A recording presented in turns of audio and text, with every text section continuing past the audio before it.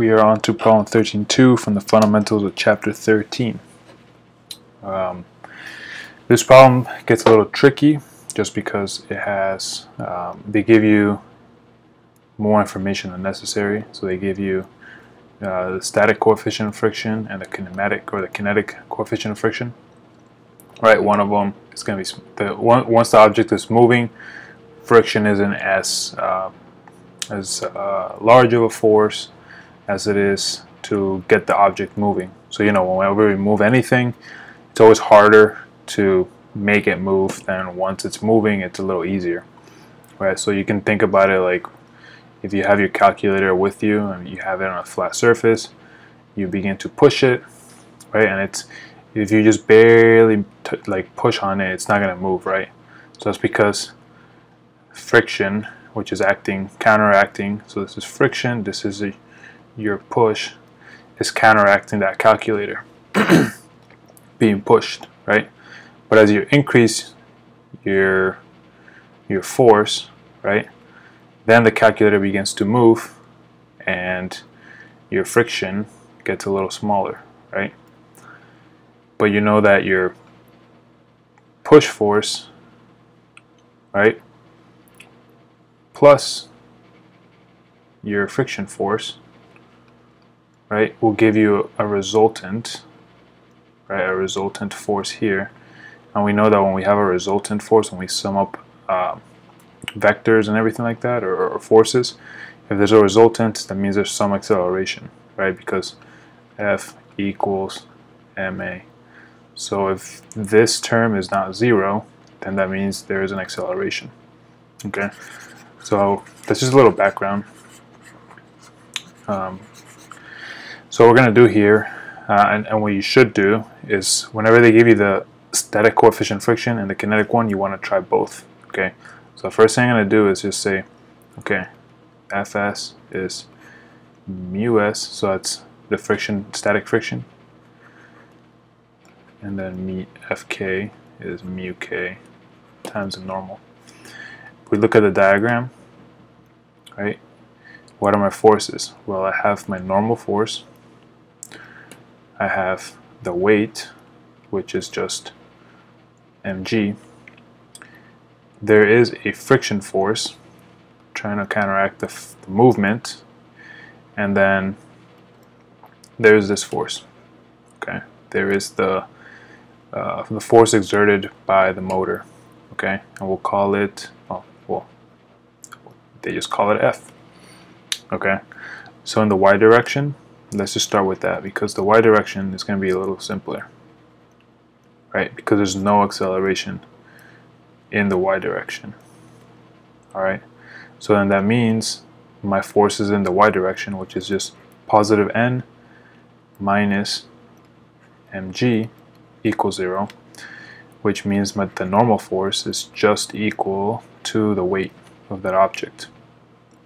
Okay, so knowing this, I can go into here and say, okay, 0.3 times mg equals, and this should give you 73.575 newtons. The kinetic friction term is going to be 0.25 times mg, and that's equal to, let's see, 61.3125 newtons. Okay, well, 61.3125 newtons. Okay, now the force that they're applying is time dependent. Okay, so F equals 10t squared plus 100. Okay, so if I evaluate the force at time equals 0, so right at the beginning, right, t squared is just 0 if you plug in 0 for t, and then you get 100. Now, what is this telling us? The initial force being applied on the box is 100 newtons. Okay, at time, just from the very get-go. So that means the 100 newtons, it's like going back to the calculator example that I said, 100 newtons is larger than the static friction force. Okay, so because the static friction force, so this is greater than the static friction, which means that the 100 newtons is enough to have the object move. Okay, if static friction was 101, then that force initially, the object would be at rest. Okay, it wouldn't be enough. So they might ask you, how much time would it take for it to begin to move the object? Okay, but it's not the case over here. Alright, so now we know that. This tells us that we need to use the kinetic term because we know the box is moving right from the beginning. Okay, so now we're going to move on to our second equilibrium equation, which is f of x m times ax. Okay, so we got that. In the x direction, we have only two forces in this case. We have, let's switch colors. I don't like this burnt orange. Yeah, navy blue, Yankee navy blue, baby. All right, so we do forces in the x direction. We have minus Fk. I just left that as F over here because we didn't know which friction force we're going to use, but we know we have to use a kinetic one. So minus Fk plus big F equals mass times acceleration in the x, right? And we don't know what that is. We don't know, what is it, the acceleration in the x direction. We're trying to determine the velocity of the crate at t equals 4. Okay, so let's plug in some numbers here. So minus 61.3125 plus the function f, which is 10t squared plus 100 equals 25 ax.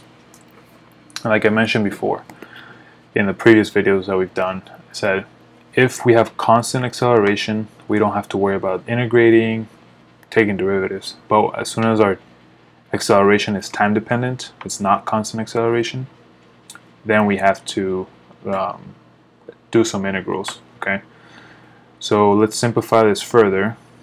We should end up getting ax, crunching the numbers, we should get 1.5475 plus 0.4 t squared. Okay, and we know that in order to go from acceleration to a velocity, we know that acceleration, let's write it over here, we know acceleration is equal to dv dt. Okay, and our acceleration is time dependent. Okay, so we're gonna have let's go on this side. So let's bring it over here. So let's go with 1.5475, and if you know where to go from here, I suggest you pause it and do it on your own. That way you get comfortable. dv dt.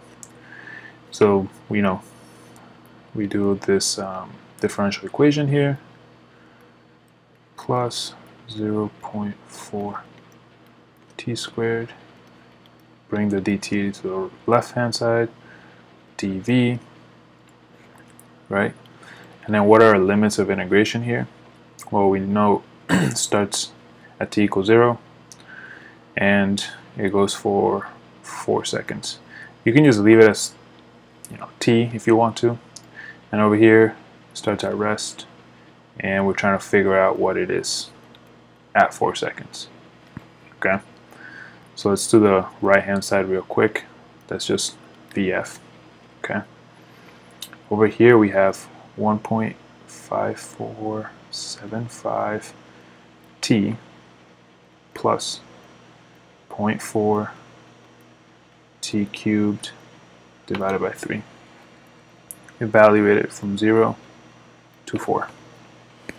Alright, so once we do this, you should get the velocity of this crate at time equals 4 seconds will be equal to 14.72 meters per second. Okay, and that's it. And then we figured out what the velocity would be of the crate would be at 4 seconds. So remember, like I mentioned, look for keywords, key things that they throw out there. When a problem gives you mu_s and mu_k, it'll most likely want you to say, evaluate it at the point S. So like, is it moving? Is it at rest? And then use the mu_k if it's actually moving. They give you a non-constant acceleration term. Okay. So the force is non-constant, which means the acceleration is also non-constant, right? Because we know that force is proportional to the acceleration.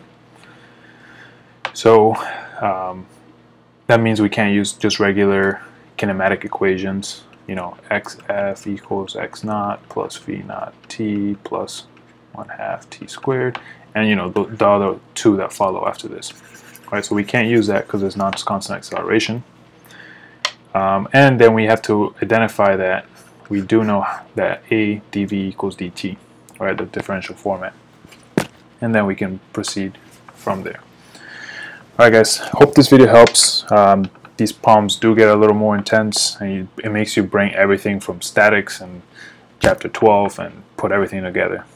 Alright, thanks a lot for your time. Appreciate it. If you have questions, comments, just drop a comment down below. And don't forget to like the video. Thanks guys, appreciate it.